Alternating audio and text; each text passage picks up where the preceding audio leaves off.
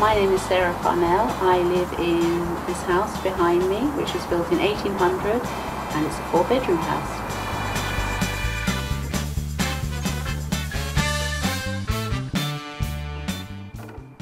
If we were to sort of recommend that you replace this with a more highly efficient, gas boiler, for instance, a lot of people are emotionally attached to their Rayburns. I love that thing. I am emotionally attached to it. Yeah. But I can see it's a very expensive thing that I cannot afford to run. Yeah. It's a good 30 years old, I would have thought.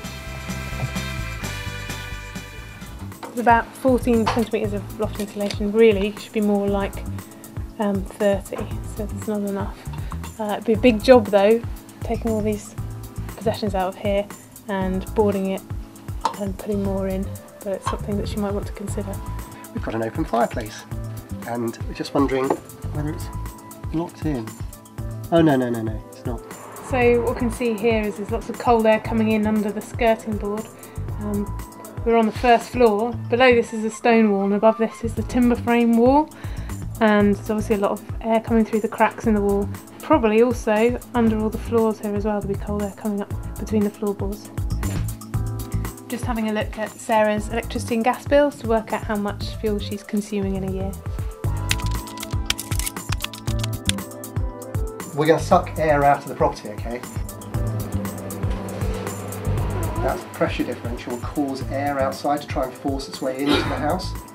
And so what that means is you can start to try and understand where the leaky bits are in your property, where you can start to draft proof. So we're up on the 3rd floor of the house looking at the old sash windows, and you can see a big strip of purple along there where you can see daylight where the cold air is coming in.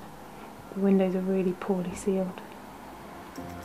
So we've just finished the home energy assessment here, and there's loads of stuff that they can do. Number one, they can change their ineffective and inefficient boiler.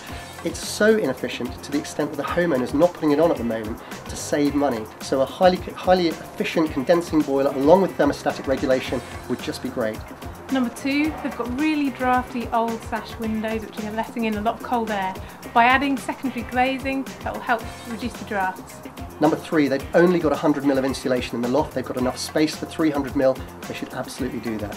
Number four, they've got an electric immersion heater which is on 24 hours a day. It needs to be timed, and that will really cut down on the bills. And finally, the Green Deal's coming in at the end of this year. It's going to provide loan finance for households like that, and these are perfect measures to fit into the Green Deal, and we think she should go with it.